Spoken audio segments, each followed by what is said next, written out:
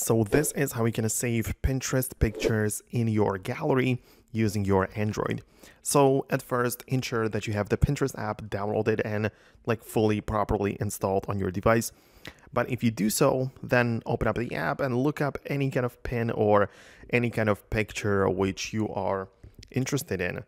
For the default method, you can use the three dots button, which should be somewhere around that image of that pin. And it should give you the ability to see more options. One of them is to download an image. This is going to ensure that the image is going to be saved directly into the gallery.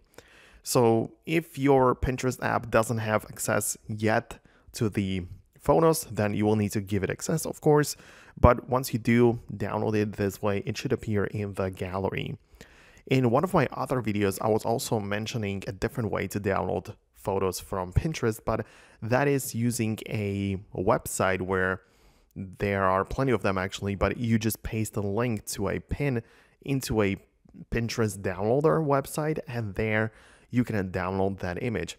However, there it doesn't likely get saved into the gallery, but it will be saved at first in the browser, and then you can get to pick the location where it's going to be saved, somewhere in the files most likely. So you need to move it over to the gallery then, so it takes a little bit more time and effort. But yeah, the built-in method usually works fine, the one from the Pinterest app itself. So I would just stick with this one if you don't need to change anything else. So let me know below in the comment section if you managed to get it to work.